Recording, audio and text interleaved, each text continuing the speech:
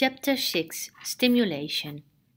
Please go to the Stimulation menu in the Maple main menu if you want to use electrostimulation.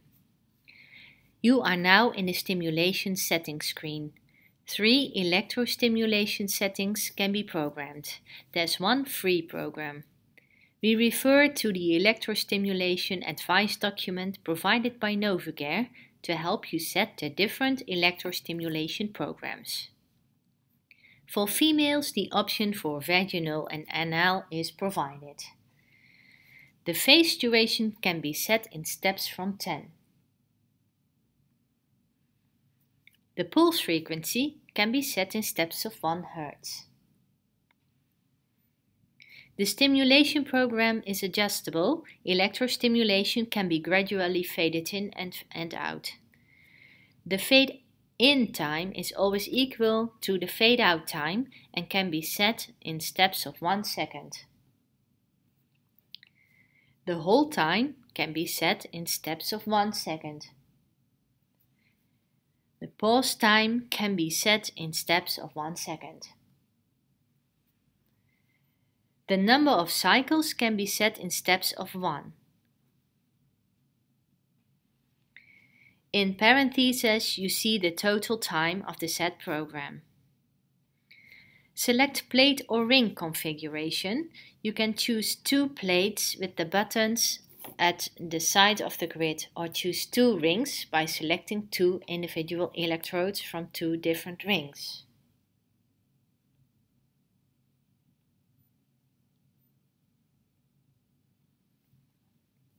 You can select 2 rings or 2 plates, no more, no less.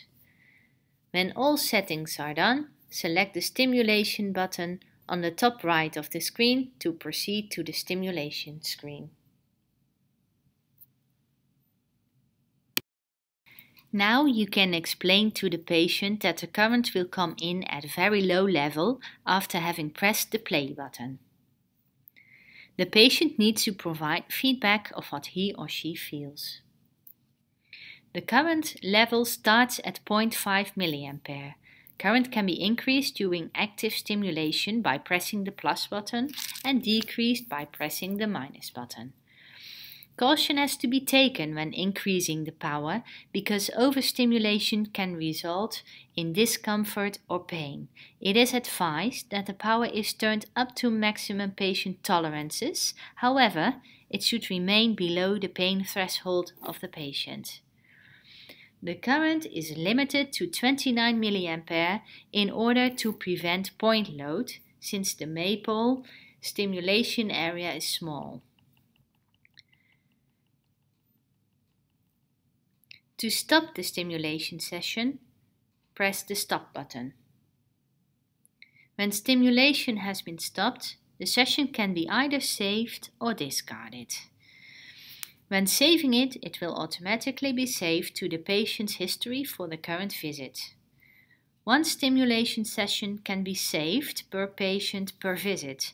A previously saved session can be overridden with new session details after confirmation of the user.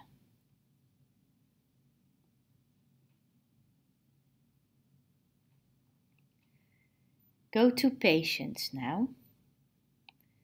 Go to History.